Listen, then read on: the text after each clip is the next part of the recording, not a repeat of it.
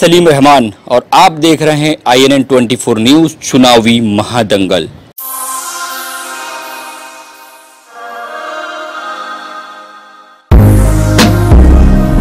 क्या होगा फडणवीस का भविष्य? बचेगी सत्ता या कांग्रेस और एनसीपी करेगी वापसी? क्या होगा शिवसेना का रुख?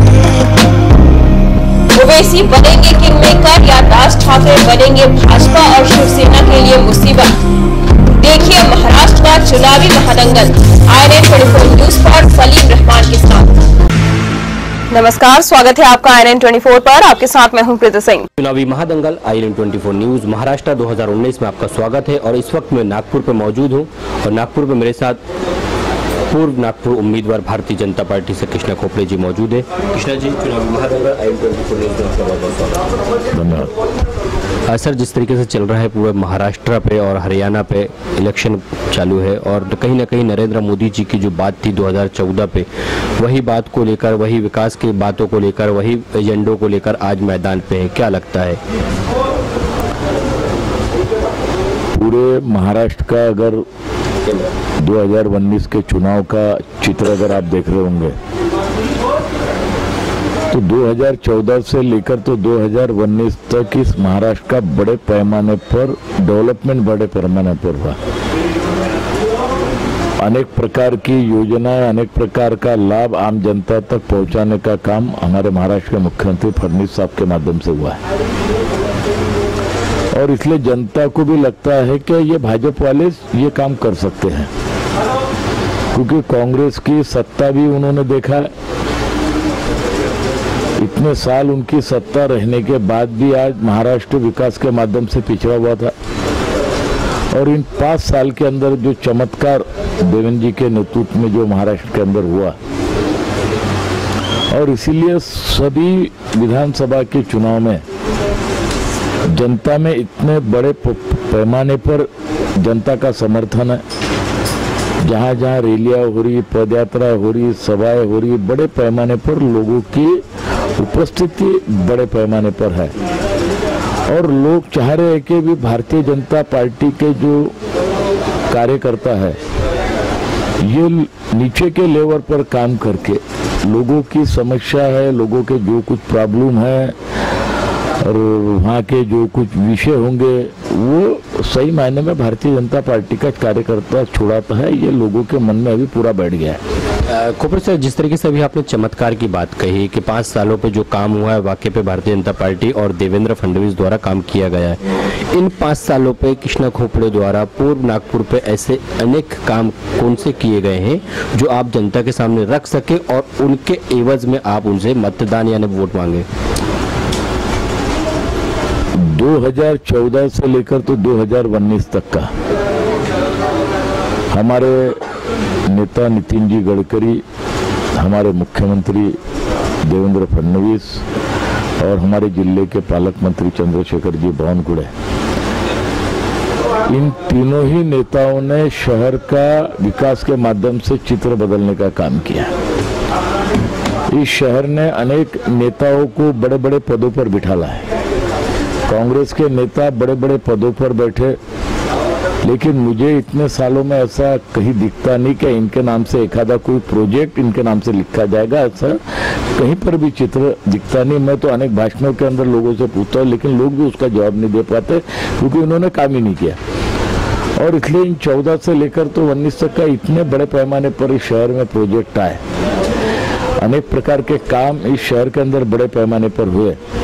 मैं अगर पूर्व नागपुर की बात करूं तो लगभग इन 5 सालों के अंदर मैंने 6000 करोड़ रुपए के ऊपर से प्रोजेक्ट लाए। बाकी काम तो जनरल ये बड़े पैमाने पर है। पूर्व नागपुर के अंदर मौजा, भरतवाड़ा, पारडी, पुनापुर, यहाँ 3500 करोड़ रुपए की महाराष्ट्र की एक स्मार्ट सिटी कहीं मिली है तो पूर्व में मिली, उसका काम भी चालू है। 75 एकड़ जगह के ऊपर इंटरनेशनल लेवल का विद्यापीठ, स्किल डेवलपमेंट का विद्यापीठ कहीं पर आया है, शुरू भी होगा तो पूर्व नागपुर में है। 100 एकड़ जगह के ऊपर वाठोड़ा के अंदर इंटरनेशनल लेवल का, वर्ल्ड लेवल का क्रीड़ा संकुल, उसको मान्यता मिल गई। उसके प्रोसेस कंप्लीट हो गया। लगभग ये आचार संहिता खत्म होने के बाद 2-3 महीने में उसका भी के काम की शुरुआत होगी। इस शहर के मैंने 2 भाग करके पूर्व नागपुर का स्पेशल आरटीओ कार्यालय भी लाया, कार्यालय भी शुरू है।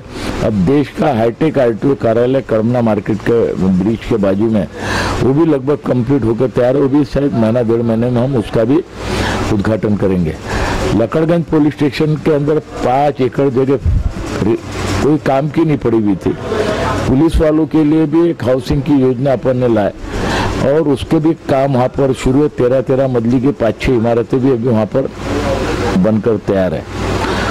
झोपड़पट्टी वासियों का जो इतने सालों का जो विषय था, कांग्रेस के हर चुनाव के अंदर ये विषय प्रथम क्रमांक के ऊपर रहता था, लेकिन 40-50 साल से उन्होंने एक भी झोपड़पट्टी वासियों को रेगुलर करना, कि उनको मालिकी हक देना, ये आज तक का नहीं किया।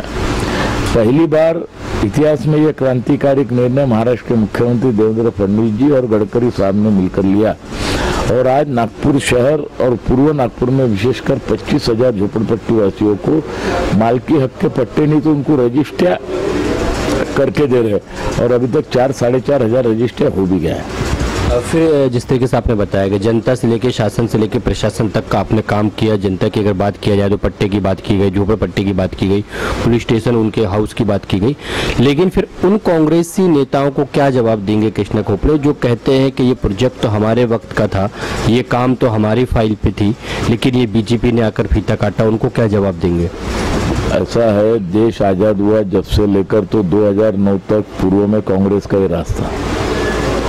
कांग्रेस के एमएलए 25-25 साल एमएलए थे, 18-18 साल मिनिस्टर थे। उनको काम करने के लिए तो उनको किसी ने रोका नहीं था और इतने साल रहने के बाद तो ये पूर्व नागपुर महाराष्ट्र का डेवलपमेंट के माध्यम से नंबर 1 का पूर्व नागपुर बनना था, लेकिन इन्होंने कभी विकास की तरफ ध्यान ही नहीं दिया। इन्होंने खुद के कॉलेज कैसे बढ़ेंगे, खुद के डेंटल कॉलेज कैसे बढ़ेंगे, खुद का व्यापार बड़े पैमाने पर कैसा बढ़ेगा, अपने परिवार के 200-400 साल की व्यवस्था कैसी होंगी, इसी के ऊपर इन्होंने ज़्यादा ध्यान दिया और इसीलिए पूर्व नागपुर की जनता को पूरा अभी विश्वास हो गया है कि ये इतने बड़े पैमाने पर अपन ने काम किए, इतने बड़े पैमाने पर अपन ने प्रोजेक्ट लाए और इसीलिए ये सब जो पहलवान लोग थे ये सब भाग गए। पूर्व से सब पहलवान लोग भाग गए। अब किसी को तो भी टिकट देना है, इसलिए टिकट दिया हुआ है, लेकिन सभी लोगों का समर्थन जो उनके पार्टी में भी होंगे, उनके भी मेरे को बहुत फोन आते कि भाऊ हम मजबूरी में उनके साथ है, लेकिन हम काम तुम्हारा ही करेंगे। और ये इसलिए होता है कि अपन कुछ तो भी कर रहे हैं। आज पूर्व नागपुर विकास के माध्यम से पूरा चेहरा बदल रहा है। हमारी सभी की इच्छा है कि पूर्व नागपुर शहर में नंबर 1 का डेवलपमेंट का निर्वाचन क्षेत्र बने और उस तरफ हम अग्रसर है। बड़े पैमाने पर अपन ने काम किया, इसलिए जनता हमारे साथ बिल्कुल आशीर्वाद देगी। सर, आखिरी पे क्या मैसेज देना चाहेंगे आप अपने मतदाताओं को? जिस तरीके से आपने काम की गिनतियां गिनाए, उन सब चीज़ों को देखते हुए 21 तारीख को जिस तरीके से वोटिंग का माहौल है, तो क्या मैसेज देना चाहेंगे आखिरी? पूर्व नागपुर के जनता को मेरा आह्वान है,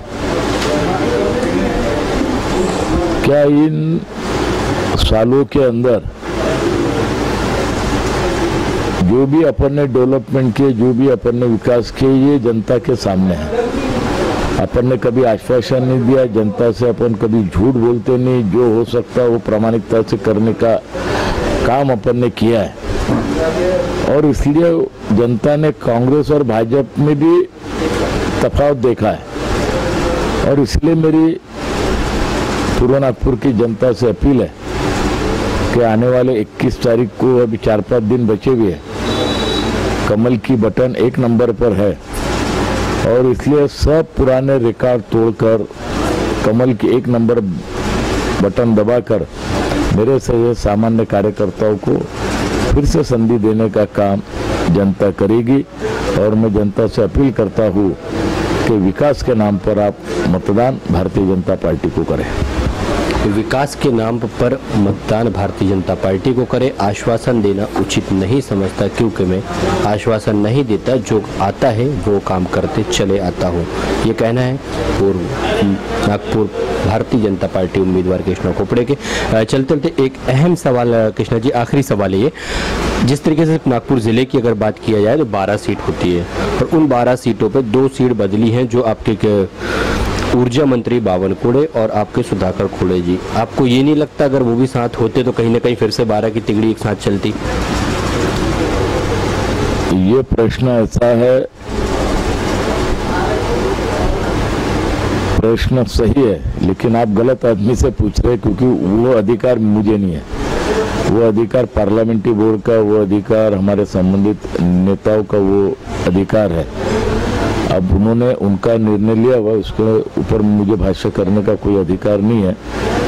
परंतु जो भी पूरे जिले की जो 12 सीटें हैं, पिछले समय हमारी 11 सीटें आई थी, एक सीट से वो फॉर्म रिजेक्ट होने से वो उस समय नहीं आ सके, नहीं तो वो भी अगर फॉर्म एक्सेप्ट हो जाता तो वो भी सीट आ जाती।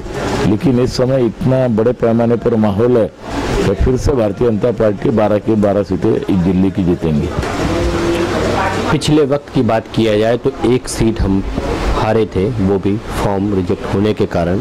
बाकी 11 सीट पूरे भारतीय जनता पार्टी की झोली पे थी और इस वक्त भी उम्मीद जताया जा रहा है कि पूरे 12 के 12 सीट भारतीय जनता पार्टी की झोली पर आकर रहेंगी। कैमरामैन राहुल के साथ INN24 न्यूज़ सलीम रहमान, नागपुर।